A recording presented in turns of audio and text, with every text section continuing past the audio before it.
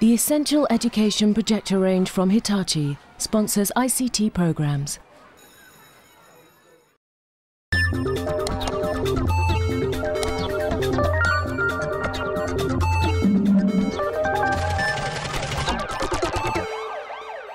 Coming up in this programme, how a PE teacher is being coached in editing software to freshen up his class's cricket techniques, and how a teacher from Camborne is using PDAs and painting software to bring the faces of his Year 8 science class to life.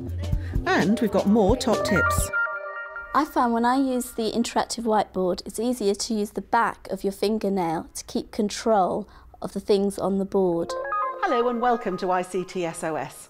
First today, sport. Well, we might not expect a call for help with ICT from a PE teacher, but Andy Thomas is struggling. He's spending part of his summer coaching cricketing techniques. Lucky man. So what's his problem? I've got a Year 9 cricket class where we're going to be analysing the bowling action. We've been fortunate enough to take video footage already of the bowling technique, and I'd like to be able to find a better way of presenting this. ICT expert Alida Norman knows a lot about digital video and is going to help Andy polish up his clips. Since Andy already uses video in his PE lessons, I'm going to focus on the editing side of things.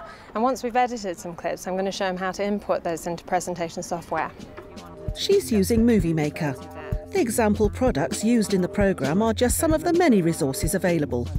For a range of similar products, see the Teachers TV website. Alida is going to use just one of the bowling clips. She starts by showing Andy how to edit it. What I really want to do is use this for the analysis of movement. Is there any chance we could sort of slow this down because it's probably a little bit too fast? You can see here that there's a number of effects, including one that says slow down. Right. So if I just click on that, drag it over the top of my clip, it's now doubled in length of time. Obviously there's a massive delay from when he approaches the stumps, obviously because it's slowed down. Is there any chance we could actually cut maybe some of the frames so we don't have to have that much of a delay? Yeah, we can do that. We just have to trim either end. We'll just go back to the beginning, drag that timeline to the point that we'd like to start our clip. Alida shows Andy how to add effects such as freeze frames. She saves the edited clips and then imports them into a presentation software package. I mean, what I was thinking within the actual presentation is actually to have maybe sort of squeeze it up a little bit and then have maybe some bullet points down the side, so then maybe I can talk through the actual the analysis of the movement within that frame. Okay, so all I need to do is resize the image then, just by dragging on the corner and position it to the place that you're happy with, and then now we can add a text box. If you could sort of put it maybe along the side of the actual clip, and then I could maybe have a bullet points down the sides showing what the key points are to each sort of movement. The first key point would be backward 6. Alida wants to know how Andy might use the edited clips in the lesson itself. What I was thinking just from going through this now was that maybe I could actually use one example and go through it with the class, going through the key points, talking through the analysis of the actual performance. And then once I've done that and they've established what they're looking for, we could then maybe go and look at another separate clip and then put them into groups and maybe sort of peer assess the actual performance. That sounds excellent. So how confident do you think you feel about doing that? Yeah, I'm really looking forward to actually using it, and I think I'm quite confident. Great, good luck. Thank you. Andy has built a presentation using just 2 annotated clips for his class to analyse. With Alida looking on, the lesson begins with the class looking at one example of good bowling technique. All I want you to do is just to watch this clip, and I want you to just jot down the key points to bowling.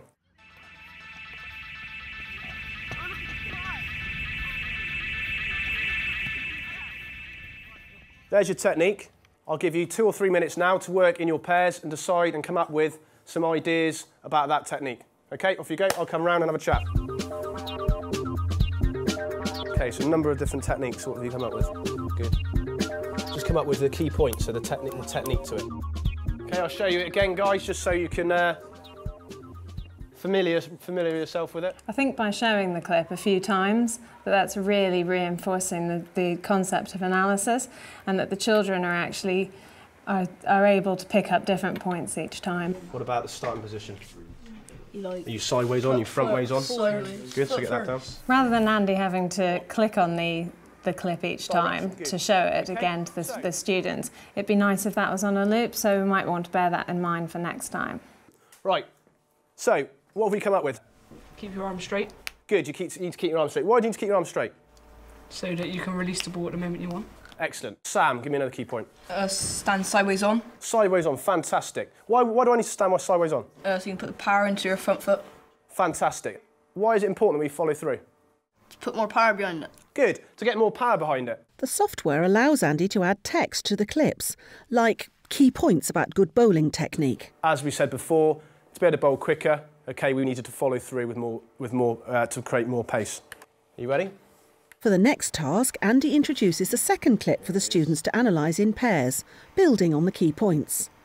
So what do you think was good about that? What was good about that bowling performance? He let his arm... Did his arm brush his ear? Yeah. Good, so that's one, isn't it? Play you again. Being able to replay the clip when the children have raised a certain point makes it really focused, and it emphasises the point that the students made. Right. Let's have a little evaluation of this bowling performance. He brushed his ear when he was throwing it. Fantastic. Greg is actually brushing his ear when he bowls the ball.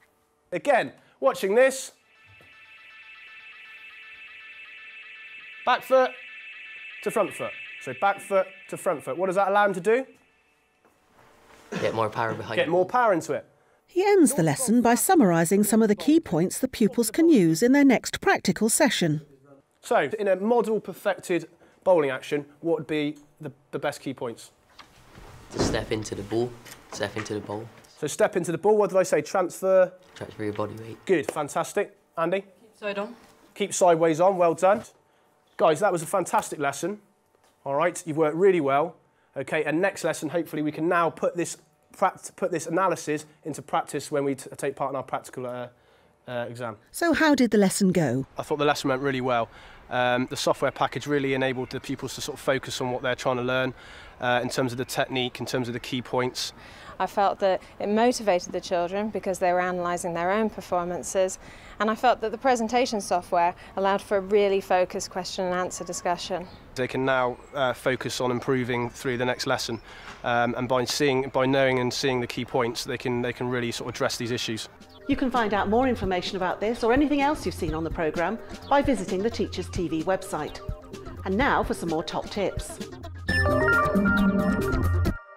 My top tip is, in any piece of software, find out what all the icons do.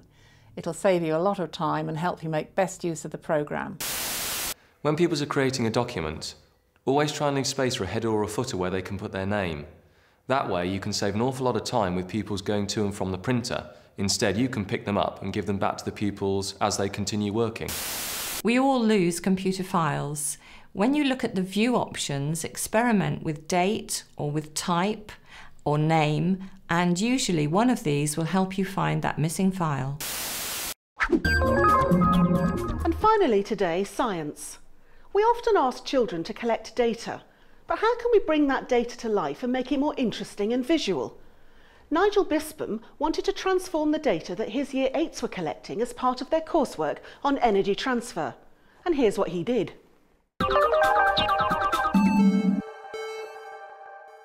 Got a Year 8 group. They're doing the unit on heating and cooling. They know about conduction and convection, but as yet they know nothing about radiation.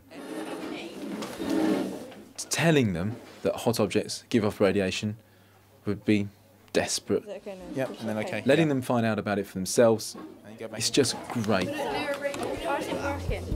The class is using infrared sensors plugged into data loggers to feed information into PDAs. The data the pupils collect from their friends' faces will display an instant reading on the PDAs. What I particularly like with using handheld technology is they're not sat on their backsides. The kids are using ICT all the time out of school for their leisure activities and everything else.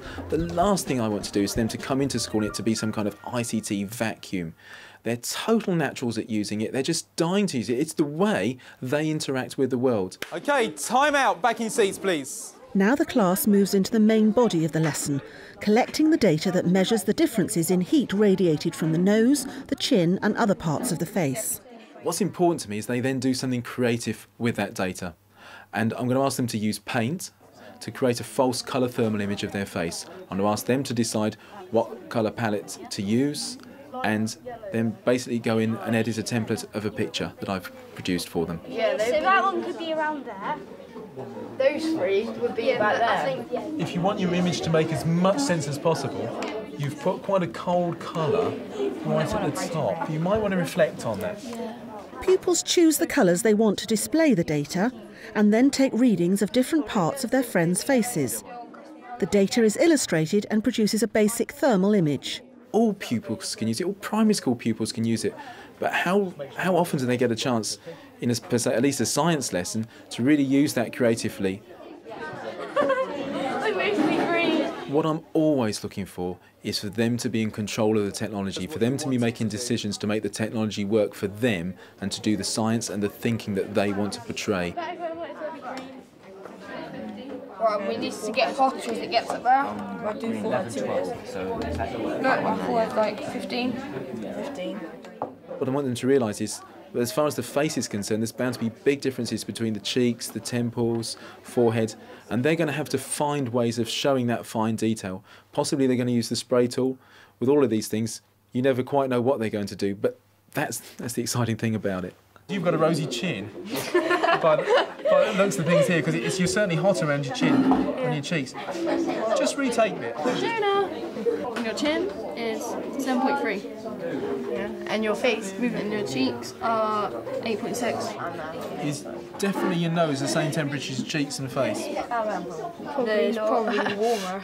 You reckon your nose is going to be warmer? The pupils could have plugged the data loggers directly into laptops, but using the PDAs gives the lesson a really dynamic feel. And there's lots of different painting software on the market that teachers can use. We've got 15 thermal images of faces around the classroom that they turn these facing towards the middle, and we do a sort of marketplace activity where they go around and talk to as many other people and they start looking for similarities and differences. That's well different. Your radiation. Why is your face like different? Because the window's there, and so one side of it's colder than the other side.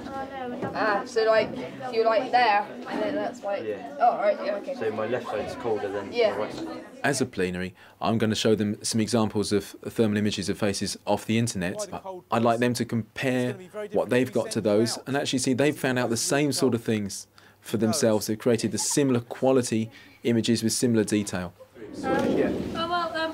Our faces are usually quite warm, like 12 to 14. They're actually quite average, whereas our hands are like quite neutral. What's your hair doing for you? It's cooling you down a little bit. You reckon your hair could be cooling you down? Got to insulate your heads and keep the heat in. Believe you me, if any of you have the misfortune of losing your hair like me, you'll start to realise just what a wonderful insulator hair is. I'm so pleased that they've saved copies of those, because I will be able to bring those up in other lessons.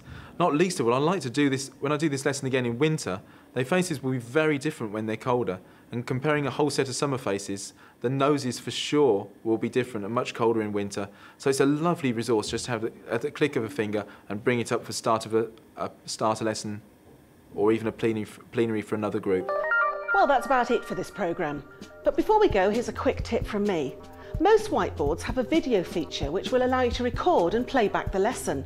Really handy for recapping. Now you can find out more information about anything you've seen in this programme or in the series by visiting the Teachers TV website. And I'll see you next time.